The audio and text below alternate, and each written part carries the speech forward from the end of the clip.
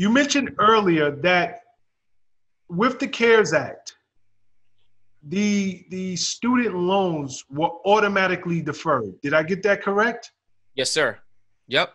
When you say that they're deferred, does that also include, excuse me, any interest that's Yes. being compiled month over month? Yep. So interest and payments have been deferred and stopped until December, which is great. So that's in a sense from April to December, that's about 8 months of interest not accruing. So I still, when I made a post in my client group, I told my clients, if you can, still make your payments because now it's all going, it's, not all of it, but more of it's going to principal because now interest is not accruing. So Correct. you're in a better spot. So I would definitely still advocate it. But yeah, it's interest and payments deferred until December 2020.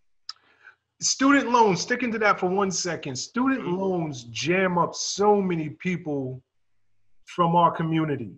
Mm-hmm. And you might have taken out $10,000, but now you owe $50,000 over the years. Yep.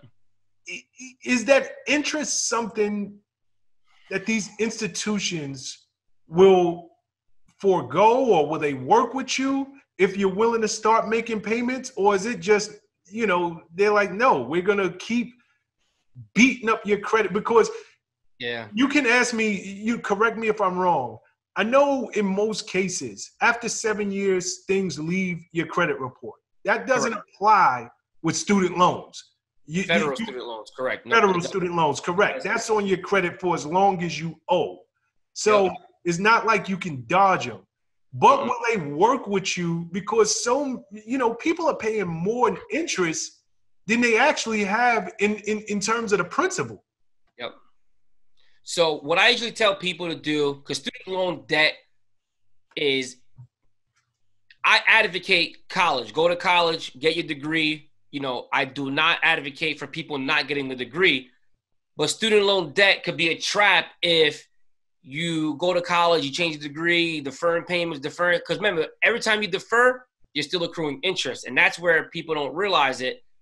So now you get out of college, just like you said, that 10,000 turns into a lot more. And then people just don't. The biggest mistake that people make with student loans is they just don't pay them. There's so many resources out there, even without COVID. You can go into what's called a forbearance plan. If you are facing financial hardship, you can put your student loans into a financial forbearance, still going to accrue interest, but at least you're not making monthly payments and it's reporting positive on your student loans.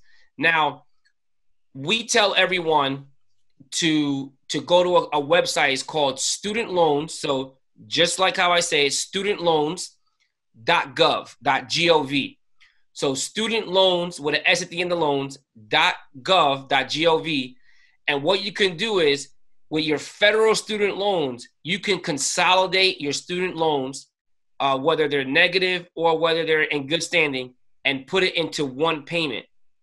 The great thing about this, Sean, is that you can do it based off of your income. So let's say if you went to law school, you have $200,000 student loans. You come out, you know what? I couldn't get a job as an attorney. I'm working at Wawa. I'm working so-and-so. I'm only making $25,000 a year. You consolidate your loans into an income-based payment plan, and it's going to base it off of your $25,000 a year. And then now you don't got to make a payment. Where a lot of people, I see it all the time. And the reason why I say attorneys is attorneys and doctors, they have the most student loan debt. And I see it happen a lot where they just don't pay them. And next thing you know, you try to go buy a house. You can't because you haven't paid your student loans in 4 or 5 years. Exactly. You know what I mean? And even with teachers, I see it happen a lot with teachers too. They come out, they have the student loan debt. So if you go to studentloans.gov, you can consolidate and refinance your student loans into one payment. Right now, if you're in good standing, don't worry about it because you don't got to make payments anyway.